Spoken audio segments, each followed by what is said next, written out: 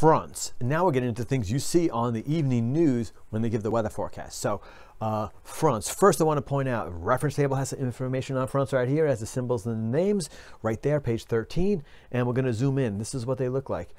Oftentimes, the question is as simple as, what's the name of this front that's about to enter New York State? What kind of front is that? And that's a warm front. Just look up the symbol, write down warm front. I do want to point out that these kind of act like arrows. So this means it's moving this way. And this means that this is moving that way. So what kind of front is this? You look it up here. That's a cold front. Those are pretty straightforward questions as long as you know to look here. So that's kind of cool. There's also stationary and occluded fronts. So what is a front? What does it look like? And basically, a cold front is the front of cold air moving into warmer air. The warm front is the front of warm air moving into cooler air. Let's see. So if this is supposed to be the ground surface here, okay? So this is the ground, and then this is the air. What you have here, you have both these warm air and cool air are both moving this way. In this case, though, cool air is moving a little bit faster, and what happens, it kind of plows in to the warm air, and then it forces the warm air up. And anytime you have air rising, it cools to its dew point, and you get condensation, clouds, and rain. And the nature of a cold front is that it's kind of steep in the front, so the air gets pushed up kind of straight, so the clouds are kind of tall, and you get heavy rain, like thunderstorms. Now, this is not that wide, so if you're standing here, it will go past you kind of quickly. So the weather you get at a cold front is short, heavy rain, think of thunderstorms, and that could be really hard rain for 20, 30 minutes, and then it passes. That's the common weather at a cold front. A warm front kind of looks like this. Now, the arrows in this case just happen to be moving this way. It could be moving anyway. Again, that's the surface of Earth. And here you have the air is moving this way, both air masses. In this case, the warm air is moving a little bit faster, and then it rides up over it. This is different in that this is a much more gradual slope, so the air won't go up like kind of straight up, so it's more over a wider area. And again, air rising hits the dew point, condensation, clouds.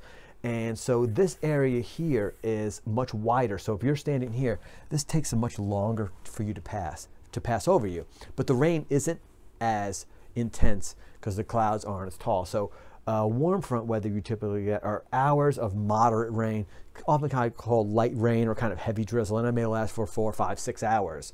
That's the common weather at a warm front. Okay, so, and I put them both here, and here's a common question, something you need to know. Why does the warm air rise? I'll give you the wrong answer. The wrong answer is because the cold air is pushing it up. That's not really it, okay? That's a little too simplistic. But the warm air goes up in both cases because the cool air is more dense and the warm air is more dense, so the denser air stays towards the ground with the less dense air going over it. You probably know in earth science by now, density is such a key part to earth science and really all science. But so that is the key to this, density. Cool air is more dense than the warm air, therefore it stays towards the ground. And I like this diagram here because it kind of looks a little more like a photo, but although it's not. And it has warm air here, and cool air here. So the warm air is going over the cool air. So this is a warm front. You can see the more wider area of clouds. And then this is a cold front. You can see the clouds are really kind of how intense the rain is here. And the clouds are really tall, so you get that burst of thunderstorms, but it's not that wide, so it will pass quickly. Okay, so now we're kind of seeing this on a map. We have a low pressure. These fronts always come out of low pressures. Okay, and this is a warm front.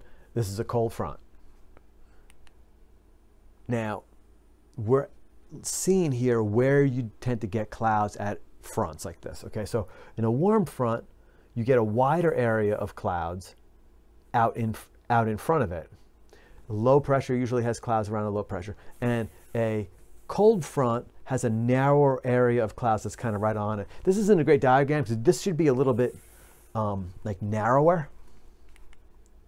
Oh, I like this one better. Okay, this probably shows it a better, more clearly that out in front of the warm front you have all these area of clouds. So again, you have a long period of rain, and then the clouds at a cold front narrower but much more intense. So that shows it pretty well.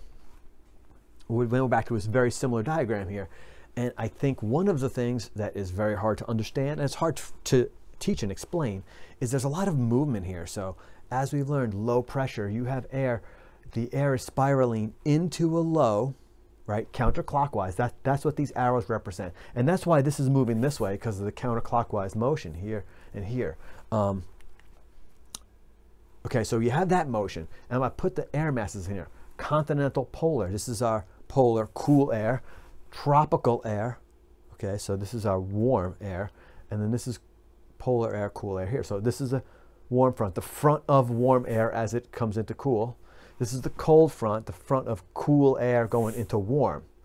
And so you have this sort of motion here as a spiraling. And then how is this whole thing going to move over the next few hours or days? It's going to move in this direction. Okay, so this whole thing while spiraling is also moving this way. That is the general direction that weather moves in the US, sort of like across the country this way and then like kind of to the northeast. Now, so for instance here, you have a low pressure here and you want to know what's going to happen over the next few days, where this is going, and it's going in this general direction. So, you know, this is our meteorologists over here in New York State where we live. This could be coming toward us in a few days, so that affects our weather forecast. Now, hopefully you remember that. I think that's something that you should remember, but just in case you forget, there's a lot to know. It's good when some information is in the reference table. Now, you can use the reference table for this because we are right here, the US is right here, and this is the wind patterns, the general wind patterns come from the southwest and pushes weather that way. Now, I don't know if you know that we're here. Do I expect you to know? I don't know that, but you can look it up. Just to let you know, this is a reference table, page 5. This is a global map. No, it's there. I zoomed in on it a lot so we could see it. This is 30 degrees north and 60 degrees north. I just showed you on this, right?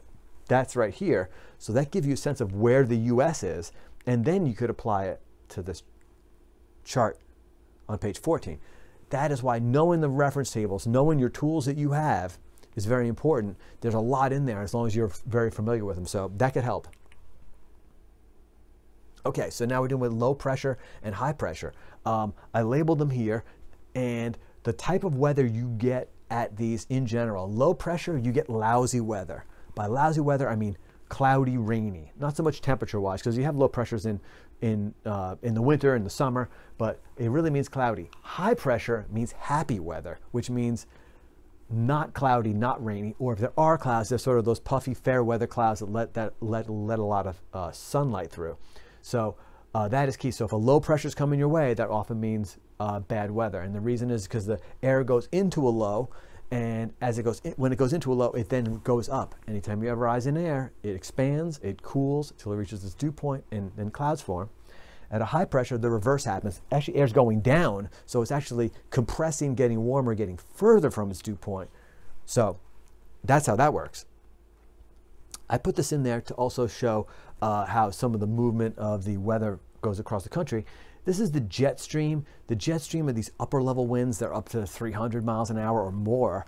And they really help push the highs and the lows and the air masses around. And this is the common sort of path of it. Now it varies, it changes. You see this on the evening news as well. They're always watching the jet stream as it changes, but it always does go in the US from west to east. So sometimes this comes up, notice the jet stream.